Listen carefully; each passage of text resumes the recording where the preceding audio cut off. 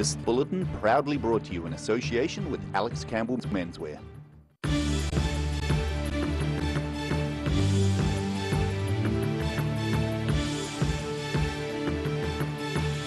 Coming up on The South today, the police seek help from the public to identify the rightful owners of recently recovered stolen property.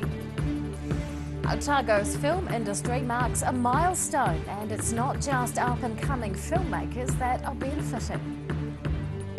And an Antiques Roadshow is planned to raise funds for a communal house that wants to change the way it runs.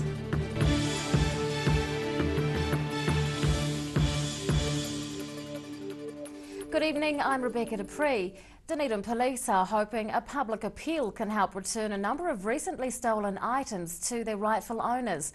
Officers apprehended a man with the loot last month, and while he's now before the courts, the owners of some goods remain outstanding. Is any of this property yours? It's believed to have been stolen in Dunedin between July and August this year. Police are looking to get these things back to the rightful owners after apprehending a man with the loot. He's now before the courts on theft charges. As a result of that arrest, we recovered a large amount of property. We've been able to return some of that to their rightful owners, but we still have a number of items that are outstanding. We would ask people to look over these items and see if they can recognise whether or not they belong to them or they belong to one of their friends or family. Senior Sergeant Butterfield says some of the pieces are quite rare or unique, or have recognisable features.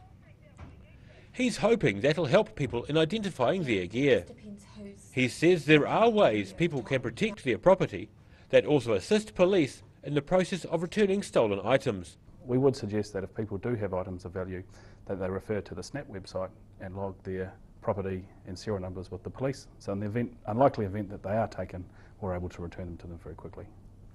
Pocket watches, commemorative coins, cameras, wallets and a distinctive Cambodian lighter are among the items police are trying to return to owners. They say the alleged offender, a 26-year-old man, is due to appear in the Dunedin District Court on October the 13th in relation to theft and burglary charges. Daryl Baser, The South Today. Voting papers for the local body elections will start being delivered to mailboxes from tomorrow. Thousands of papers are ready and waiting at the New Zealand Post Centre in Strathallan Street, Dunedin. Staff will be delivering them throughout the wider city area from tomorrow. They must be mailed back in time to be received by noon on Election Day, which is Saturday the 8th of October. Those who haven't received voting papers by the 22nd of September can cast a special vote. All councils around the region are subject to election. Otago's film industry is marking a milestone as a new batch of local works are prepared for production. It's the 10th year of operation for Short Film Otago, which helps budding filmmakers launch their creativity. But the region's script writers aren't the only ones benefiting. Getting camera ready. The local film industry is chugging along nicely, thanks in part to a decade of support from Short Film Otago. The organisation started in 2006 and is funded by the Otago Community Trust. And to date we have produced 12 short films in the Otago region, and we have 2 more in production, another with a provisional funding offer, and we have 4 scripts that are about to go into script development. Each year the organisation puts a call out to writers across the region for scripts. Submitted works are blind judged and a select few are approved for production. SFO gives each successful writer up to $10,000, ultimately aiming to foster creativity within the film sector locally. And we expect the filmmakers to spend about $10,000. We don't let people bring in much extra money, so we are looking for filmmakers who have a plan to make a credible, convincing, compelling film on that budget. He says despite financial restrictions, the quality of scripts and production goes up every year. Broken is among the latest crop, recently premiered in Dunedin. Writer and director Scott Mowat says $10,000 isn't enough to fund a short film entirely, but the scheme works well. There's a lot of people in town that have skills and equipment that you can borrow and that they're happy to lend, and with those sort of partnerships you can produce short films.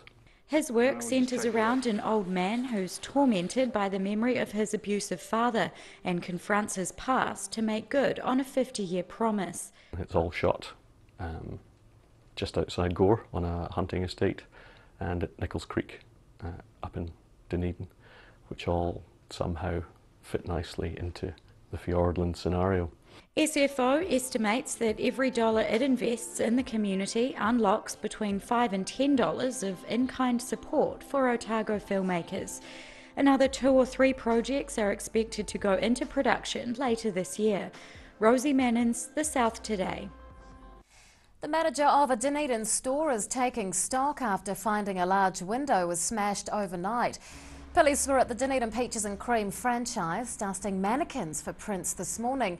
Broken plate glass littered the shop's entrance as the forensic officer worked to gather evidence. Auckland-based Peaches and Cream General Manager Matt Bathgate says not much was stolen in the smash and grab, but he's annoyed by the incident, saying the window will be expensive to replace, although it is insured. He says staff will be going through in-store security camera footage. Dunedin's Abbeyfield Communal House, for those 55 years and older, is looking to change the way it operates. Managers are needing to raise $100,000 to drive the changes, and they're planning an Antiques Roadshow event to generate revenue. Showing, telling and hoping to raise a lot of money. The Abbeyfield community is planning a change, from people buying units to simply renting them. The facility has been operating in Dunedin for a decade, and staff say it's time for a change. To convert Abbeyfield from an owner-occupied model to a completely rental model, and in that process to make sure that we can bring the rent down to a much more affordable level for everyone in the city. She says the move reflects the country's changing economic climate, and staff are hoping to effect change themselves by reducing the cost of living on site. There's a lot of people in the city who can't actually afford to go into retirement villages. Lots of people, as we know, don't own their own home these days, or even if they do, they mightn't have enough equity in their house to go into a retirement village, or they actually might just want the small scale of what we actually offer at Abbeyfield. One of the major ways the team is trying to do this is through an inaugural Antiques Roadshow style event. Staff are now calling for donations of sellable items to go under the hammer. It's the first time we've done an Antiques Roadshow, and we've invented the event. It's a wee bit of an extension of the Antiques Roadshow idea because we've added an auction element to it as well. She says the home's already accepted a raft of curios to be auctioned, including an Australian 1981 Magnum of Cabernet Sauvignon, a couple of clocks, among a host of artworks. Malcolm says staff are hoping to raise $10,000 on auction night next month. She says that'll boost the $30,000 already banked from grants and donations. Daryl Baser, The South Today. Still to come on The South Today, we meet another of Dunedin's mayoral candidates.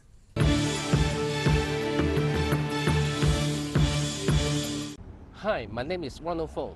I believe that together we can build a brighter future for Dunedin. I'm presenting 2 major infrastructure proposals that won't cost the ratepayer a single cent. The first is a flood protection scheme for South Dunedin based on successfully used displacement tent systems overseas. The second is a major new redevelopment of our Harbourside area to create a world-class community space. Vote Ronald Fong, and let's build a brighter future together.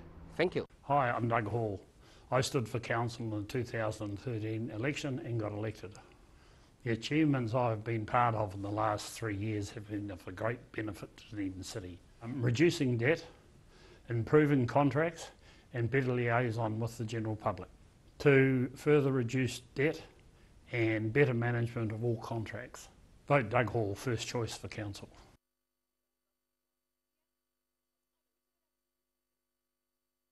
Silberhorn's Collagen Plus naturally supports your collagen levels, giving you younger, firmer-looking skin, healthier, shinier hair and stronger nails. Be quick, buy one now and get a second pack half price. Call 0800 502 402.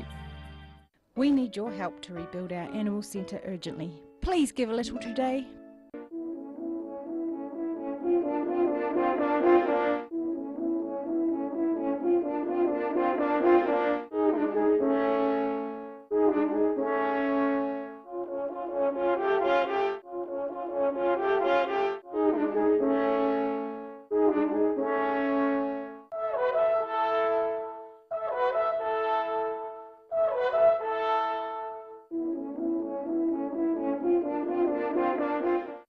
When it's time to say goodbye to your pet, Heaven Sent Pet Cremations are here to help you through this difficult experience.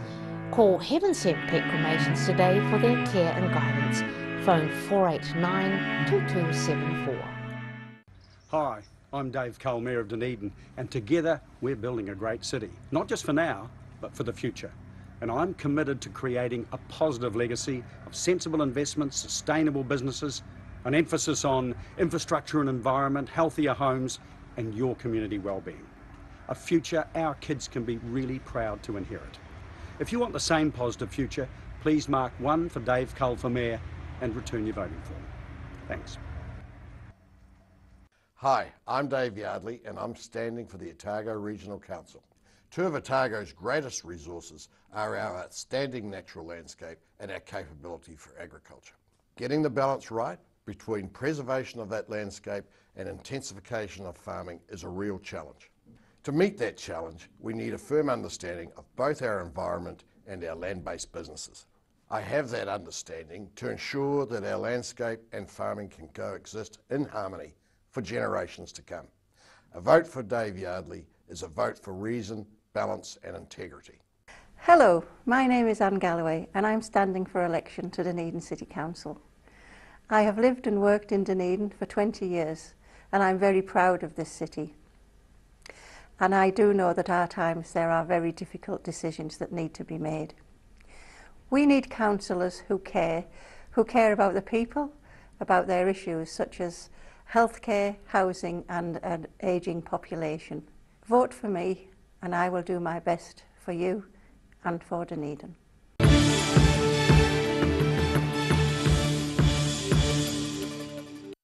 Welcome back, and we now continue our interviews of Dunedin's mayoral candidates, and we're joined by Andrew Wiley. Good evening. Good evening.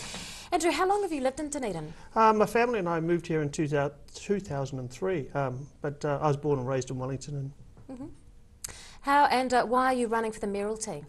Well, basically, when we arrived here in 2003, we looked at the city and we thought, we'll be here for 2 or 3 years and then we'd move on. But we fell in love with the city, and it's it's a great city.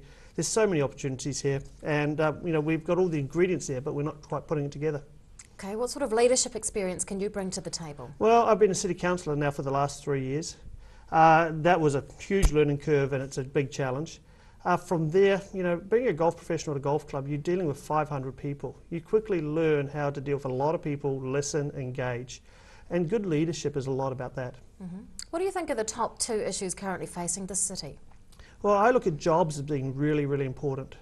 It's telling the story about why people should move to Dunedin, invest in Dunedin, start their businesses in Dunedin, and that's a big part of it. We want to focus on South Dunedin, and that is a big, big issue.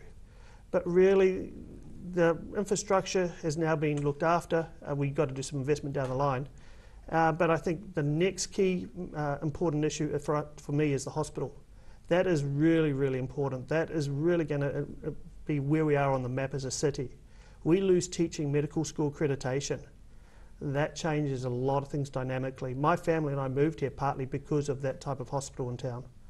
And you'll see a lot of professionals, a lot of the faculty from the university will disappear. And we underplay that, and we've actually engaged with Wellington and central government and really focused that one through. But that's, to me, the hospital is a major. What do you consider to be the core functions of the DCC? Well, obviously it's the services. It's the, whether it's regulatory, it's the infrastructure, it's what comes to your gate, getting your rubbish taken out, things like that. But, it's really all of that. It's the services, and it engages everybody. Everybody has a relationship with the DCC in some way, and that's the important part. How do you think the current council is performing? Well, I think let's start with council staff. You know what, the staff are absolutely fabulous. They're underappreciated, and God, they work tirelessly for the city. When you then look at what we've achieved in the last 3 years, the staff, Grant McKenzie, who is the CFO, did an awesome job in managing and bringing a lot of things together. The finances are better than we expected, but I think we left a lot on the table. There's so much more to be done. We lost focus in some of the other areas. What would you do differently if you were mayor? Well, I think the key thing being is when you think about what is a good mayor, you know, you go through your head and say, you know, who are the good mayors? Who are the mayors you've really seen as being important? You know, they've all stood up, they've engaged, they've been out there, they've been active. And that's the type of mayor that I want to be. You've got to also listen, but you've also got to really see what's important from the community. So you're talking to the wealthiest people, you're talking to the poorest people, you're talking to the youngest and you're talking to the oldest. It's the 360-degree approach. You've got to take it all in. One of the things that I learnt in Saddle Hill Community Board was that it's amazing how many things you learn at the morning teas, the community meetings, things like that. But yet we didn't see the mayor turn up to those events. We didn't see him engaging at that level. And to be honest, that's the type of mayor that I'd want to be. You know, it's really important to always be engaging with people. So then what would you say is the most important function of the mayor? Well, be present, be up front, stand up and front up, to be honest. When you look at South Dunedin, did South Dunedin see the mayor on a regular basis? Did he engage? Was he there talking with the community? That to me, you know, Bob Parker, I thought, is really what some people look at as being a mayor that really stood up when a crisis happened. That to me is the role of the mayor. You're there for the good times, you're there for the bad times, but you're there for the community. Do you have the skills to lead the council? Well, nobody does. You know what, to be honest, anybody who says, yes, I've got all those skills, nobody knows until they get into that role. Do I have the skills to do the job? Yes. The challenge is going to be I'll do the job my way, not Dave's way, not as some of the mayors have. And I think, yes, I do have that ability. Again, I go back to my days as a golf professional. You're working at a golf club of 500, 600 plus people. It's a mini town. Everybody's got issues, everybody's got to be heard, everybody's got to be engaged with. And that's what it's about. But I've got, you know, the other part is, you know what, I've employed people, I've run a business, I've run businesses. You know, it's also looking after all the other issues of, you know, it's balancing the dollars, building a team. You know, you're coaching people, you're working with people. Where does Dunedin's future lie? Number one, I think it's in our lifestyle. You know, when you talk about everybody that's moved to Dunedin, they go, wow, what a great city. Never thought this was here, never thought that was there. And I think that's a really big part of it. The other one, if I'm looking at where we've got to be in 3, 5, 10 years' time, the two areas I really see is the tech industry is really going to take off. Gigatown, we still have some opportunities there, but we're also attracting some smart minds in that area. This morning's paper highlighted that story with RocketWorks, 5 staff April last year, now at 28, they'll have 35 by Christmas, potentially up to 150. They're one of quite a few companies in town with that sort of growth. I also look at niche manufacturing. When you go around and talk to the people in the industrial area and you see what they're doing, you know, they're doing some amazing big projects, but they're amazing little projects. And the minds and the technologies we have in the city, that's where we'll excel. What do you love about Dunedin? You know what, it has to go back to the lifestyle. I love the fact that you could actually leave work, you know, at 5:15, pick up your family, and you can be at the park, you know, having fish and chips. You know, you can leave work at 5:15, go home, get your golf clubs, be on the first tee at a golf course. You know, it's all those sorts of things. And that's our selling point. You talk to the people in Auckland, and what do they hate about Auckland? It's been living in the cars, you know, an hour, hour and a half each way. My wife tells a story that when we arrived in Dunedin, and somebody asked her when we went back to Vancouver for a visit, they said, will you come back? And she goes, no. I said, I love Dunedin. She goes, why? They said, we bought time. We found the time as a family. And I think that's the story we haven't told. You know, again, it's hospital, it's education, it's that whole environment. Why should we vote for you? Well, I've got to focus on really building on Dunedin as a lifestyle. It's all about making us one of the great cities in the world. We're not going to be the biggest city in the world. We're not going to be the smartest city in the world. We're just going to be a great city. But also going to be a great city to, you know, have a family, buy a home, have a lifestyle and retire. And I think that's really important to me, and that's the vision I want to put out there. Dunedin City Council mayoral candidate Andrew Wiley, thanks so much for your time. Thank you. After the break on The South Today, we'll take a look at weather for the end of the working week.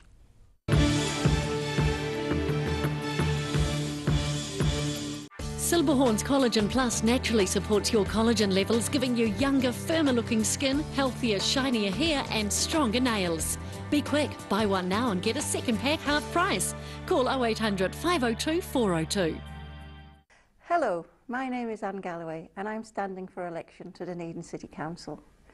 I have lived and worked in Dunedin for 20 years and I'm very proud of this city. And I do know that at times there are very difficult decisions that need to be made. We need councillors who care about the people, about their issues such as healthcare, housing and an ageing population. Vote for me and I will do my best for you and for Dunedin. Hi, my name is Ronald Fong. I believe that together we can build a brighter future for Dunedin. I'm presenting two major infrastructure proposals that won't cost the ratepayer a single cent. The first is a flood protection scheme for South Dunedin based on successfully used displacement tent systems overseas. The second is a major new redevelopment of our Harbourside area to create a world-class community space. Vote Ronald Fong and let's build a brighter future together. Thank you. We need your help to rebuild our animal centre urgently. Please give a little today. Pregnant? Need to talk? 24 hours a day, 7 days a week. Pregnancy counselling services are here to help. It's free, it's confidential. Call us now on 0800 773 462.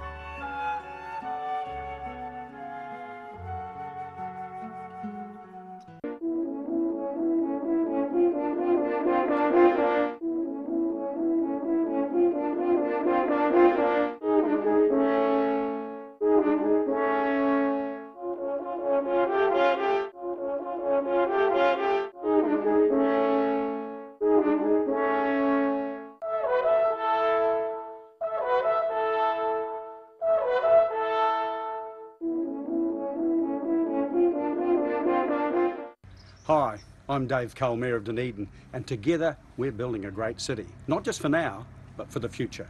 And I'm committed to creating a positive legacy of sensible investments, sustainable businesses, an emphasis on infrastructure and environment, healthier homes, and your community well-being. A future our kids can be really proud to inherit. If you want the same positive future, please mark 1 for Dave Cole for Mayor and return your voting form. Thanks. Hi, I'm Dave Yardley and I'm standing for the Otago Regional Council. Two of Otago's greatest resources are our outstanding natural landscape and our capability for agriculture. Getting the balance right between preservation of that landscape and intensification of farming is a real challenge. To meet that challenge, we need a firm understanding of both our environment and our land-based businesses. I have that understanding to ensure that our landscape and farming can coexist in harmony for generations to come. A vote for Dave Yardley is a vote for reason, balance and integrity. Hi, I'm Doug Hall. I stood for council in the 2013 election and got elected. The achievements I've been part of in the last 3 years have been of a great benefit to Dunedin City. Reducing debt, improving contracts and better liaison with the general public. To further reduce debt and better management of all contracts. Vote Doug Hall, first choice for council.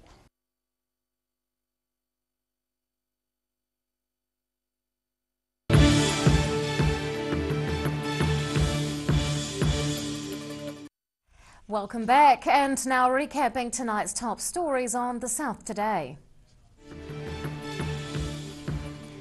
Police are trying to return a range of stolen property to the rightful owners after it was recently recovered around North Dunedin. Short Film Otago is marking a decade of operation, helping budding filmmakers produce works and boosting the region's associated economy. And Dunedin's Abbeyfield Communal House for the Elderly is raising $100,000 to change the way it's run. And it's time now for a look at tomorrow's weather. The South Today weather update proudly brought to you in association with Silberhorn's Emu Oil. And here is today's southern view. It's taken of the Silver Stream in Mosgiel. To the situation, and a trough of low pressure is due over the South Island tomorrow. It's going to bring with it some fronts that'll pass over Southland and Otago during the day. What that means, unfortunately, is a bit of the wet stuff around. Showers and westerlies for Balclutha, the Catlins, Gore and Lumsden, all on 13 degrees. Gusty westerlies for Te Anau with squally showers and a high of 12. And strong nor'westers with some rain for both Omarama and Twizel tomorrow with highs of 15 degrees each.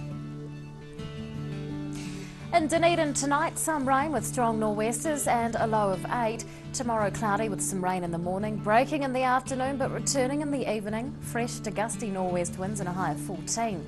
And on Saturday, sunny periods with westerly winds and 13 degrees. And in Invercargill this evening, cloudy with some rain and strong nor'westers and an overnight low of 8. Tomorrow, again, cloudy with some rain, squally showers and gusty sou'westers with 12 degrees. And on Saturday, showers easing with fresh sou'westers developing at a high of 11. And that's all from the team here at the South today. We'll see you again tomorrow. Good night.